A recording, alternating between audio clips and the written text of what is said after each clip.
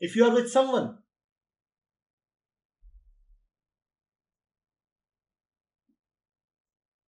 just gratify the person. And most people, when they are gratified, they reciprocate. If you make them happy, they'll do something to make you happy. But is that love? To give the fat child even more sweets? And then there is self-elevation, which is never an easy thing. When you make someone happy, he feels obliged to return the happiness. Whereas when you want to elevate someone, it causes some pain, some stretch, some distress. Chances are that the fellow will not only be not grateful to you, he might even become actively, passively hostile to you. Now that's such a bad bargain. No, normally. First of all, you are investing effort in elevating a person. And what is it that you are getting in return? Hostility. This is the attitude that we hold towards others. Obviously, this is also the attitude we hold towards ourselves. When it comes to our life, we find it easy to indulge in self-gratification rather than self-elevation. Self-gratification only fattens the self. And when you tell a fat person you are fat, go, run around a little. Again, the probability is that the person will not take it happily or kindly. You may receive hostility in return. The fellow might say, you don't want me to relax. You don't want to see me happy. And if you are pointing at my fat belly, I'll point at some shortcoming in your personality. And who wants to happily hear shortcomings in his own being? So you strike a happy deal. You say, I'll keep you happy, you keep me happy. I'll scratch your back, you scratch my back. That's the relationship we have with ourselves as well. And that is quite prakritic. We don't want to take the tougher option. We don't want to take the less frequented road. Are you getting it? Pleasing oneself is not at all an example of self-love. If at all, it is an example of lack of self-knowledge. You cannot have self-love without self-knowledge. It is a great misconception, must be cleared very, very thoroughly, very, very finally. Making yourself happy is not at all an example of loving yourself. Love does not bother for happiness. Love bothers for rightness, for elevation. Self-gratification fattens the self. Self-elevation dissolves the self. Now, obviously, if you are a fat man, getting a little fatter doesn't quite hurt you immediately, or does it? If you're already 105 kilograms, it's all right to binge a little more. At turn 106.5 by the end of the dinner. Doesn't quite hurt, right? You are already 105. But if someone comes to you and says you ought to be 75, you want that person to drop dead in front of your eyes. What did he just say? He wants me to lose 30 kg.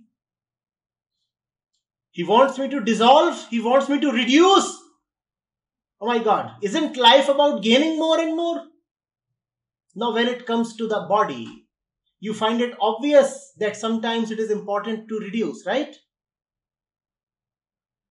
But when it comes to the ego, we just don't appreciate that it is mostly important to reduce. All we want is accumulation and further accumulation. Self-love is an exercise in reduction, not further accumulation. Therefore, be it love towards somebody else or love towards oneself, real love is always tough. False love is very lucrative, very charming. Oh, there is such a romance around it. But then that romance is hardly love. Real love tests. Real love stretches, breaks. Real love is like a sculptor carving a beautiful one out of an unseemly rock. The rock must go through, suffer a lot of hits of the sculptor's tools. Without suffering at the hands of the sculptor, no rock can ever turn into a beautiful piece of art. That's love. When you help someone else's life take a beautiful shape, then you are loving the other. When you help your own life turn beautiful, then you are loving yourself.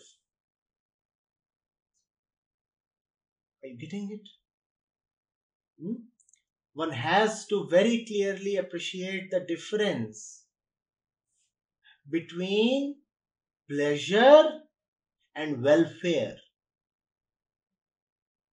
That which pleases you is not necessarily in your welfare. Mostly, if not always, that which pleases you fattens you, spoils you, degrades you. Be very cautious of pleasure. And the elder brother of pleasure called happiness. Pleasure is when you are receiving very physical, very carnal gratification. Animals experience pleasure. Give tasty food, what the animal experiences is pleasure. Give an opportunity to make what an animal experiences is pleasure. A little higher than pleasure is happiness. When your aims are achieved, when something happens as per your desired image, then what you experience is happiness. Happiness is more definable. Happiness lasts a bit longer than pleasure. But neither the pursuit of pleasure nor the chase of happiness can be called as self-love. Why? Because your contentment cannot come through pleasure or happiness. And love is about giving yourself the highest. When you love somebody, do you want to stop short of giving them the highest possible? Similarly, when you love yourself, would you stop short of giving yourself the highest possible? The highest possible is not contained in pleasure nor in happiness. Both pleasure and happiness leave you craving for more. And you know that, have you not? We all have experienced pleasure. We all have experienced happiness as well. Have they ever been sufficient and final? Never. Therefore, if you really love yourself, then it is not pleasure or happiness or gratification that you would want to provide yourself. You would want to give yourself something that lasts, something that is trustworthy, something you can pose your faith on. Getting it? Something that is really an act of intelligence. Is it intelligent to invest yourself in something that would come to you, be with you for half an hour, and then evaporate? Doesn't sound quite intelligent. Therefore, self-love is an exercise in intelligence. You have to ask, what is it that I really want? What is it that would provide me a deep and very long-lasting contentment? What is it that would elevate me from the level of desires for the futile? That is what I would want to gift myself. And that is called self-love.